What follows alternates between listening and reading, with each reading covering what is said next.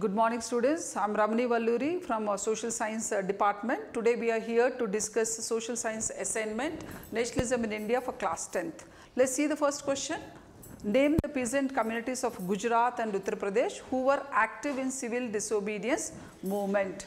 So here the answer is Patidars of Gujarat and Jats of Uttar Pradesh.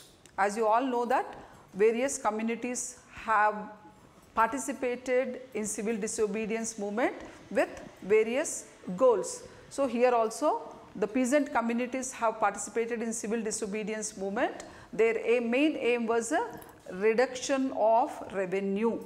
So who were the communities who were participated in civil disobedience movement? The peasant communities, Patidars of Gujarat and Jats of Uttar Pradesh. Let's see the second question. Why was the Congress reluctant to include workers' demands as parts of its struggle? So there were certain demands they have included to put forward to the British when they were struggling against the British rule. So certain demands of the workers were not included by the Congress leaders. So why they did not include is the question. So the Congress feared that this would alienate industrialists and divide anti-imperial forces. Here the answer is because the rich industrialists were very close to the Congress. So they thought that if we include the demands of the workers, that it may alienate industrialists and divide the anti-imperial forces. Hence they did not include. So let's see the third question. What was the course of Dandi March? What was the course of Dandi March means how it was carried out by Mahatma Gandhi. So the march was over 240 miles from Gandhiji's ashram in Sabarmati to the Gujarati coastal town of Dandi. Fine, Gandhiji has started the Dandi March from Sabarmati ashram to Dandi, 240 miles. 10 miles per day, 24 days they have done this march. Fine, with his staunch followers, 78 staunch followers. So you can write the march was over 240 miles from Gandhiji's ashram in Sabarmati to the Gujarat coastal town of Dandi. Let's see the fourth question. Who was Abdul Ghaffar Khan? Abdul Ghaffar Khan was also one of the freedom struggle movement leader who was very close to Mahatma Gandhi. So you can write he was a devout disciple of Mahatma Gandhi, led the civil disobedience movement in Peshawar. Now Peshawar is in Pakistan. So this Abdul Ghaffar Khan, who was a follower of Mahatma Gandhi, he also led a civil disobedience movement, actively participated in Peshawar. So what was the main motive of Salt March?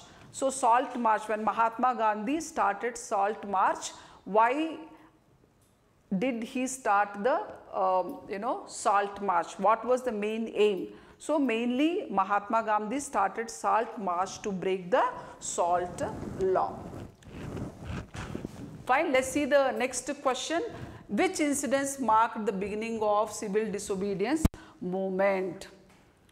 On 6th April, Mahatma Gandhi ceremonially violated the Salt Act, manufacturing salt by boiling seawater. This incident marked the beginning of the civil disobedience movement. As we have already learned this civil disobedience movement, how it was started. Fine. So there were 11 demands were there which Mahatma Gandhi put forward to Lord Irwin. In this, one of the demand was also to abolish salt law, because salt was a common thing and which is very important, which is used by the poor and the rich alike. So when tax was imposed on that, everybody opposed that. Hence Mahatma, and it was a monopoly, salt manufacturing was monopolized by the British colonial government. So Mahatma Gandhi started civil disobedience movement by manufacturing the salt from the seawater, from boiling the seawater. So these incidents marked the beginning of the civil disobedience movement, you can write. So on 6th April, Mahatma Gandhi ceremonially violated the Salt Act, manufacturing salt by boiling seawater. This incident marked the beginning of a civil disobedience movement. So next question is, when was Gandhi-Irvin Pact signed? So when was Gandhi-Irvin Pact signed? On 5th March 1931. We have discussed this already in the class, right? So Gandhi-Irvin Pact, because when the civil disobedience movement was going on, and you know, there were people were protesting against the British rule, fine. So there was a reduction of revenue, they were demanding reduction of revenue, and they boycotted foreign cloth, liquor shops were picketed, and you know, there was a lot of movement was going on. So British government has repressed the freedom struggle movement with which turned into violent act.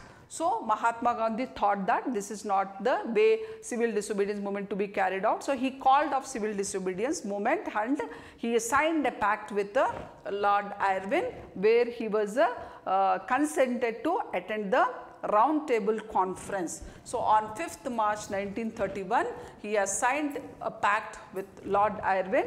So this is known as Gandhi-Irwin Pact. Fine. Next question was, why the rich peasants became enthusiastic supporters of a civil disobedience movement?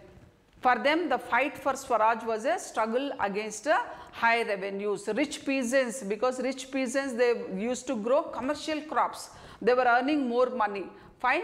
But when they had to pay high revenue to the government, when there was a crop failure, when they had to pay high revenue to the British colonial government, so they demanded reduction in revenue. So for them, the fight for Swaraj was a struggle against high revenues. Fine. So let's see the next question. The Congress was unwilling to support no rent campaigns during civil disobedience movement.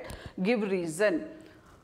So here also the Congress did not support no rent campaign which was taken up by the peasants, because it did not want to raise issue that might upset the rich peasants and landlords. Here landless laborers were demanding no rent campaigns because they had to pay rent to rich peasants. So rich peasants, they did not want to upset the rich peasants, the Congress leaders. Hence, they did not include the demand of the landless laborers. So Congress was unwilling to support no rent campaigns during civil disobedience movement because it did not want to raise issue that might upset the rich peasants and the landlords. Let's see the next question. Name any two organizations which were formed by the business class to organize their business interests. So what was see here during civil disobedience movement, as we have seen, each and every group was fighting. So here also the business organizations were participated in the civil disobedience movement because they wanted to protect their business interests against the colonial rule which was affecting their Indian economy. So they participated. So what did they do? They formulated business interest to support they formulated two organizations. What were the two organizations they formulated? Indian Industrial and Commercial Congress and Federation of the Indian Chamber of Commerce and Industries in 1927 they formulated.